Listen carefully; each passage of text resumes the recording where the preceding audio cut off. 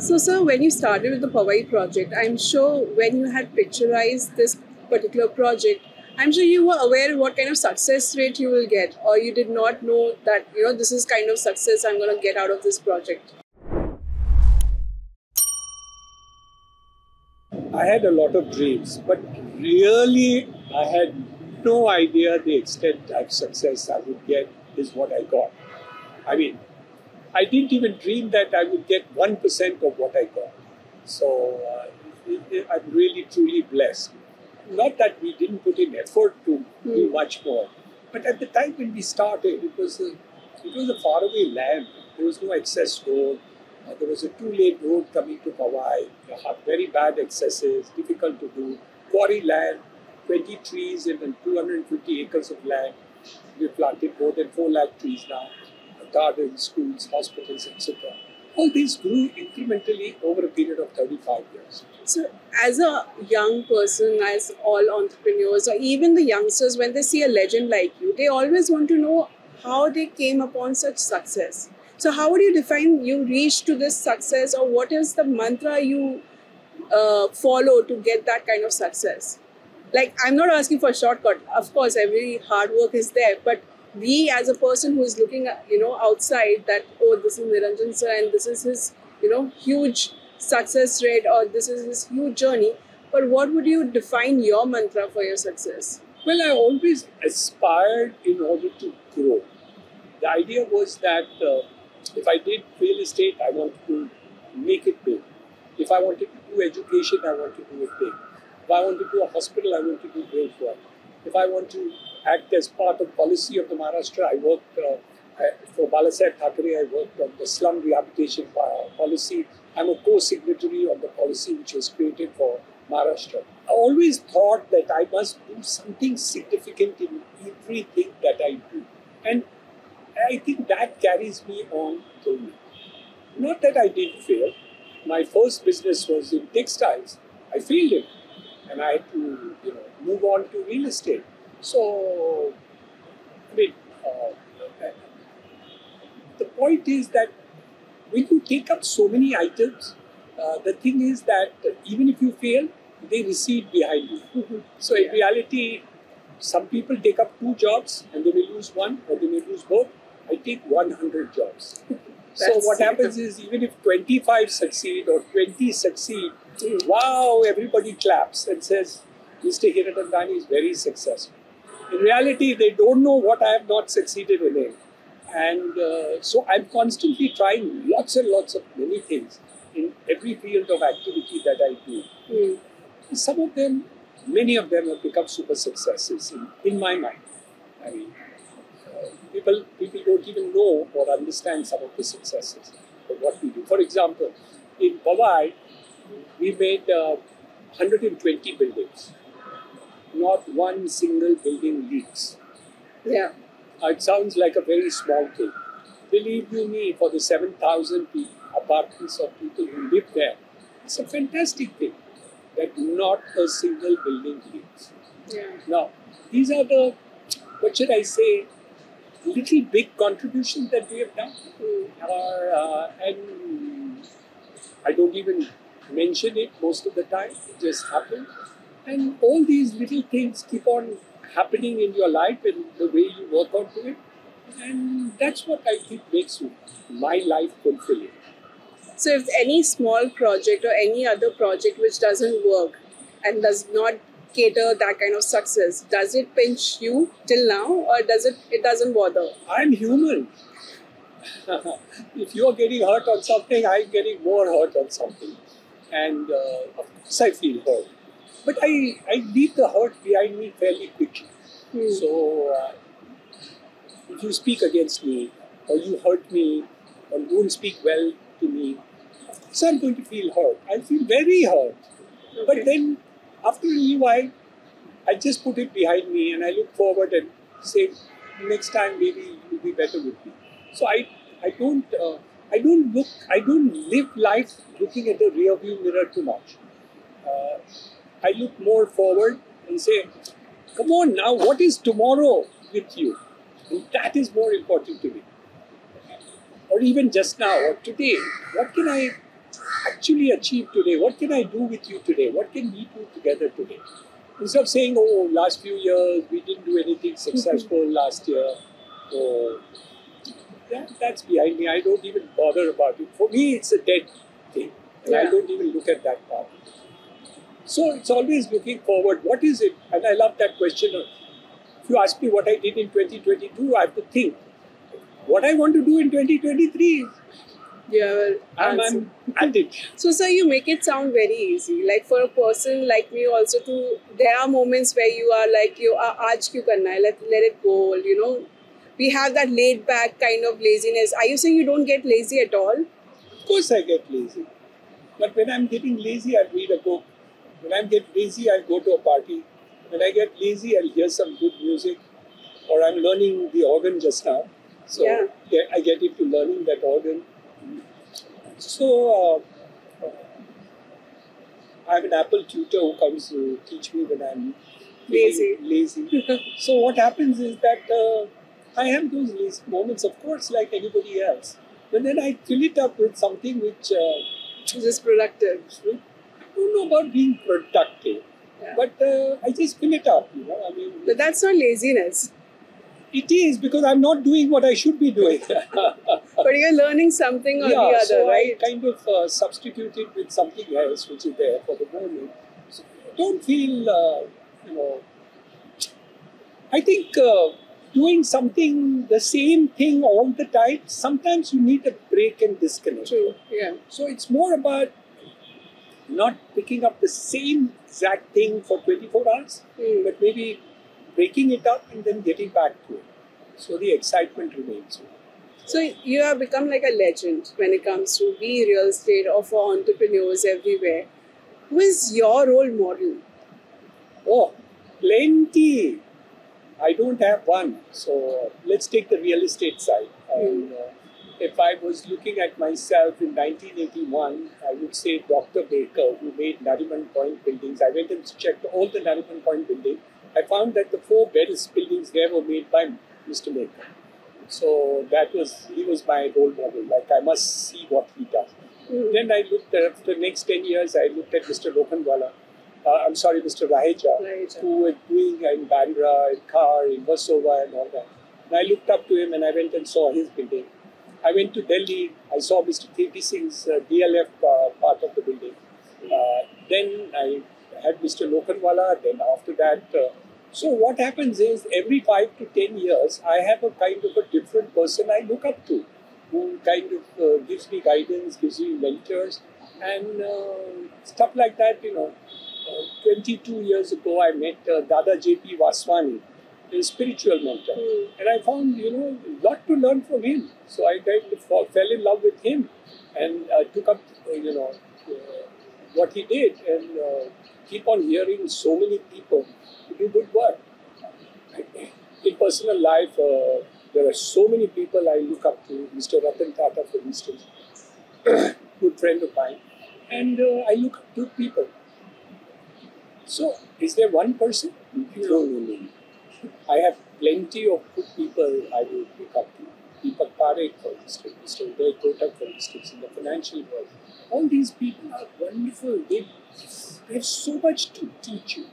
But let me share with you. I've learned a lot of things from people who have no names.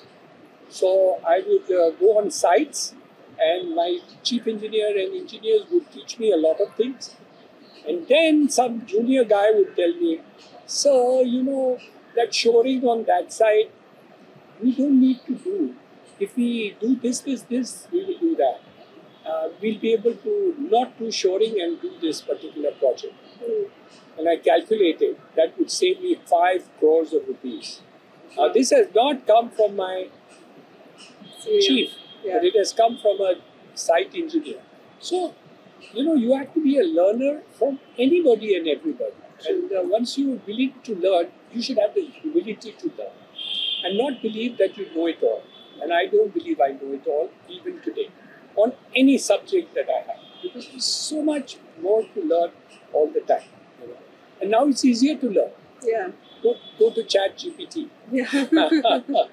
True. Yeah. So, sir, currently, urbanization has become the theme of decade gone by and the theme which is going to come. And we are noticing there's a rise not only happening in Bombay or Mumbai, but we are seeing also the cities like Bangalore, Chennai, Kolkata, Delhi becoming the urban housing destination. So post-COVID, what we notice a stark change is that cities like Ahmedabad and Hyderabad are also in a rise. So if you hypothetically ask, if you had to start your career again, in which city you would have built this empire? Cities are about opportunities. All business is about opportunity. I go where the opportunity is most. Mumbai was one such opportunity, and there are so many cities where the opportunities would be. Delhi metropolitan region, the NCR region, Mumbai region, Pune region, Bangalore region, Chennai region, Hyderabad, Ahmedabad now. So the opportunities keep on growing. We live and die, but business will go on forever. And new opportunities will come, old opportunities will go away. Mumbai still has the leadership in that opportunity. And the other major cities of India also have it. The second tier and third tier cities also have an opportunity.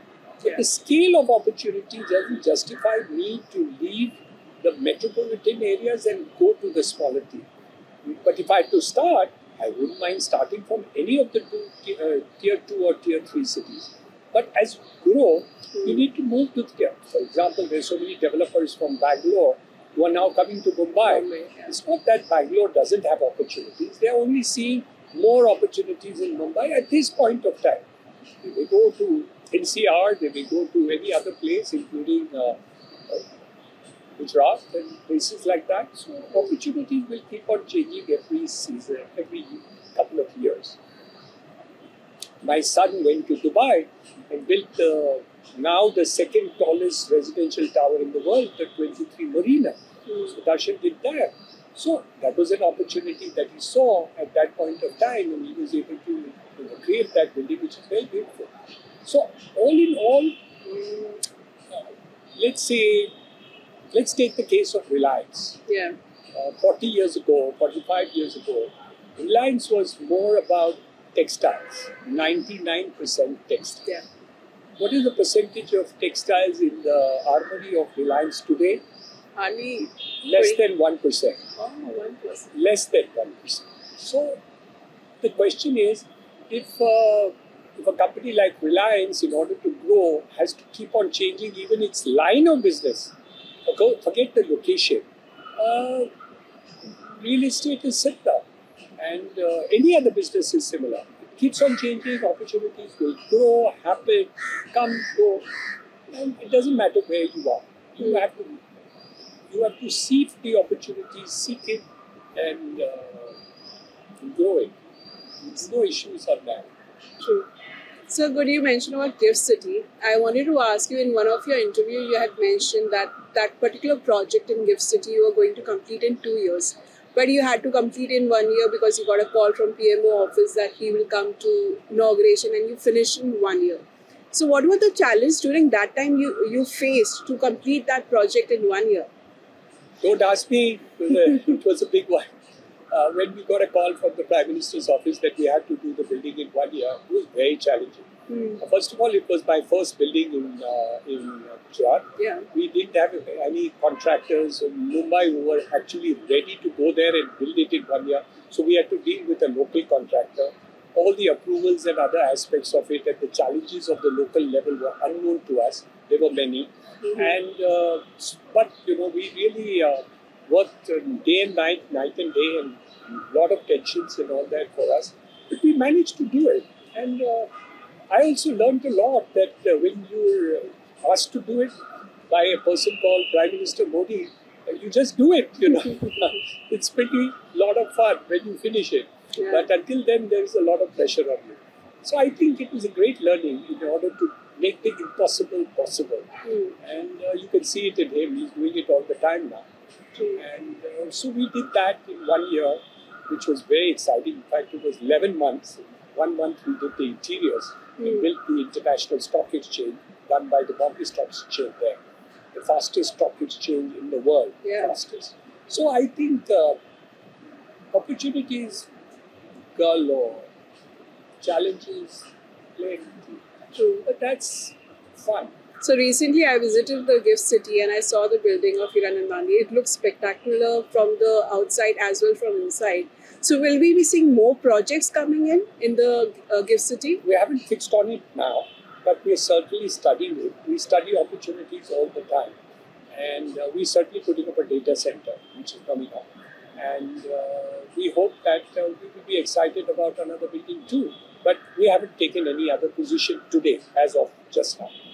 Okay. So अभी residential का कोई मतलब plan नहीं है in terms of the township. If we take it up, we will probably do a commercial. Okay. And we have the goodwill, we have the people who are already our clients, and each and every one of them wants to grow with us. So we probably do a commercial if we do it. Okay. So, sir, what is your thought process for Panvel and Alibaug? Because I've noticed Hiranandani Group has seen the potential far ahead for the Powai and Thane projects. But what is for your Panvel and Alibaug? Where do you think soon the market will mature and the results will keep showing soon? At the end of this year, Yeah. you will have the Cross Harbour Bridge, which connects to Panvel. Yeah. You will have the elevated road from Chirle to the western, to the freeway, Mumbai to the freeway. You will see railway line, the central railway is being extended from Panvel to Gujarat, which means covering the whole of Panvel and all the areas that we are working on. You're going to see stupendous, the whole area of Naina, extension of Sidco, and of course the Navi Mumbai airport. Yeah. A combination of all that in the next 2 years is going to see prices in Panvel double in the next 2 years. So if you want to, want to beat the market, you have to invest in Panvel with us. So, sir, Panvel and Alibaug was the dream projects that you came up, and you made sure that projects would come from Hiranandani there also. Are there any other particular areas where you see such potential no one has seen so far? Because wherever you have touched upon, then of course we have noticed a certain trend. A lot of residential buildings, a lot of township from other projects starts coming in from other brands. Do you have any other locations such in mind to explore? Not at this point of time, but I promise you in the next 1 year when you come back, I will tell you some new location or the other. Because we keep our eyes open on the opportunities that we see and see. So I think we are open to look at future locations. So we study in depth the opportunities which we will get, and then we like to build scale. So, and it's not easy to come to Mumbai city and make scale. So you have to go outside and see what it can be done.